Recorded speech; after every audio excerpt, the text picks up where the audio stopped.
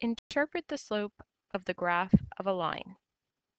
The graph shows the relationship between x on the horizontal axis, and x represents the number of movies purchased in a month on a streaming platform. So it's showing the relationship between x and y. Y is the average purchase price for each movie on that streaming platform. So, how much does each movie cost? Let's use the slope to answer that question. So, how do we discover the slope from a given graph? Let's begin by finding 2 points that are easy to identify. This point is right at the origin, and this point is at a cross-section between x equals 5 and y equals 20. So from the point 0, 0 to the point 5, comma 20, what is the rise and what is the run? That way we can know what the slope is, which will give us our rate of change. So let's start by finding out the rise, and then we'll find the run.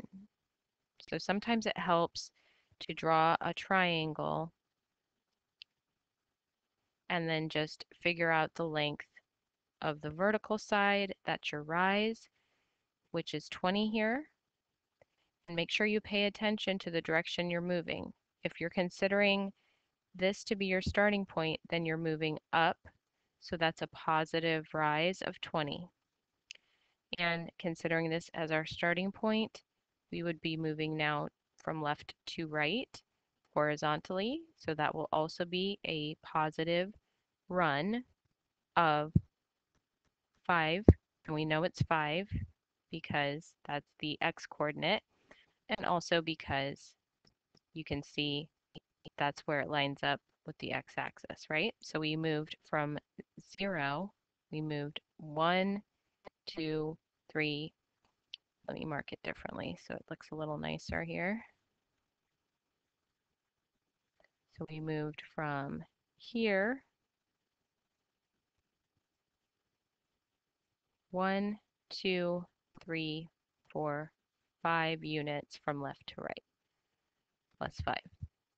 Now, positive 20 divided by positive 5 gives us positive 4. So 4 over 1, or you could say $4